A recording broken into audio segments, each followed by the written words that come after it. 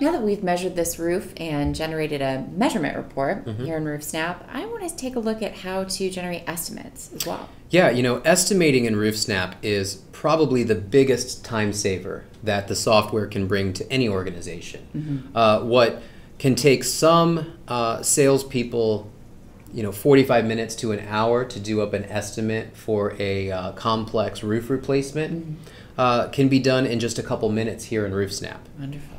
If you go into the estimate items screen here in RoofSnap, instantly you're going to see some items already generated into sort of the first estimate option. Okay. These items have come directly from the pins that we put on the roof. 6 install box vents, $99. Now this is based on some sample pricing that we have in our office for demonstration purposes. You're going to be able to customize your individual pricing for any of the items that you see as we demonstrate estimating here in RoofSnap. One of the ways that you can generate an estimate is to simply start by building it one item at a time. Okay. You can select your shingle, grab an architectural shingle, and select a color. Now let's go ahead and hit the done button and add that shingle in. You can see it's a line item here at the bottom. We can then go into the add material, and from here we can add all sorts of things. Now I'm not going to select any more items in here, but let's take a look at the options. So you've got remove and disposal, fasteners, hip and ridge. You can even filter based on the manufacturer of that first shingle that you've selected. Wonderful. If you know what you're looking for, you can just begin to search in the search bar. If you want to filter by just materials only, and that'll be things that don't include your field shingles, but that also don't include any sort of tear off or steep charges, Gotcha. just your standard materials for hip and ridge, underlayments, accessories, fasteners, things like that. Okay. Those will all be under materials. But if you want to go in and look specifically for labor-related items, here's your remove and disposal, here's your second layer, we even have second story charges. Great. I'm going to go ahead and hit the done button here, not adding any of those extra items because there's another way to build a complex estimate in RoofSnap based on pre-customized templates.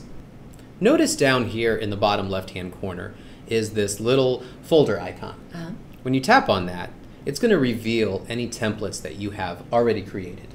Gotcha. And we'll show you how to build templates, but that'll be in a separate video. Sure. Coming down through here, you notice that we've called some of them good, we've called some of them better, and we've called some of them best. Even some designer options as well. Well, the reason is a lot of roofers like to give the good, better, best option. Let's give them the 3-tab option just in case they need a competitive price from somebody who maybe gave a lowball offer, from some competitor. Let's give them that standard product. Maybe it's a nice architectural product with some synthetic underlayment. And then let's give them a high-end option, maybe impact resistant for areas that get a lot of hail damage, or a designer option for people who live in gated communities. Sure. That's a common methodology, a common practice for estimating and roofing. So let's go ahead and build one of these good, better, best style estimates. Great. Now I typically like to do the better as my low end. So let's start at the better with the GAF Timberline HD. Sounds good. What that's going to do once we dive back into the estimate items is it's going to build our first estimate and ask us to choose a color. But notice it's also included all of those accessories that we had in there from pins. Yes, that's right. And it's given us our first option here at just under 10 grand. And are these templates editable? So I notice we don't really have any valley on this particular roof. That's true. So being that valley was included in the template but doesn't actually exist on this roof, we can simply slide to the left and then delete that item right out of this option. Perfect. Then we'll tap on that little icon in the left corner and let's go with the best option. Let's do a GAF Armor Shield Impact Resistant, and that'll be option number 2. Now let's navigate to that, and it's going to ask us again to choose a color. We'll go ahead and pick a color and delete the valley. Once the valley's been deleted, let's add that third option. So this, instead of a good, better, best, it's like a better, best designer option. And let's throw in something really high-end. Let's go with that Owens Corning Berkshire. All right. And this will be a substantially higher option But again, it's all about bracketing them towards that system that you do very regularly, that you recommend to the majority of your customers. Now, sometimes you'll get that high-end option, and of course, sometimes they'll go with the low option. But here, we'll do the same thing one last time. We'll select the designer option, tap on the OK button for the color, pick that color, and then, of course, delete the valley. That valley, as you noticed, has a zero quantity because it's not a line that exists on the roof. So it's not automatically porting in any measurement from those labels we included. In order to deliver this estimate to the customer, we're going to need to create another document. Okay. So let's navigate back out of the estimate screen, back into Documents, and you'll see we have the ability to generate a new estimate right here at the top.